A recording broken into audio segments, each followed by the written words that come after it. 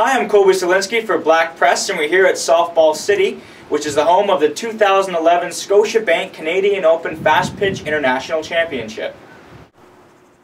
The stands may be empty now, but preparation is underway for the Fastpitch International, which runs July 9th to 17th.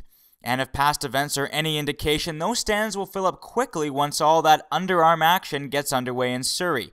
The title sponsor of this year's event is Scotiabank. We really believe in supporting the communities that our staff work and live in, and Scotiabank is very proud to be involved with a world-class event such as this that showcases the top women's athletes from around the world. I definitely feel that it's going to bring community together, and just the families come in from all throughout Surrey, from all throughout the Lower Mainland to cheer on their team as well as the local team. So you're definitely going to get the sense of family and pride, for sure.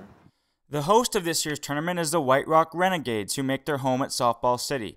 There is a large international component to this year's championship as well, and fans will be able to see teams from around the United States and Canada, as well as the international division featuring 5 of the top 6 teams in the world, including the Americans and, of course, Canada.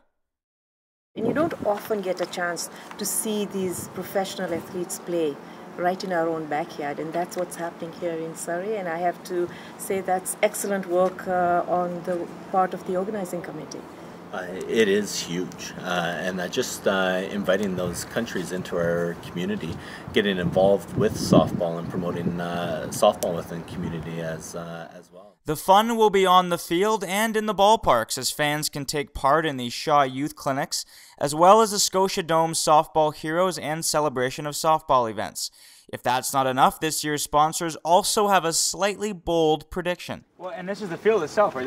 This is the main field here, so this is kind of exciting. This will be where everything's taking place in a couple of weeks, right? Yeah. Team Canada is going to win the championship with any hopes? Yes. Are you sure about that? I don't know. Yes. Competition's tough from what we hear. But we're there rooting for Team Canada, and Team Canada's going to win.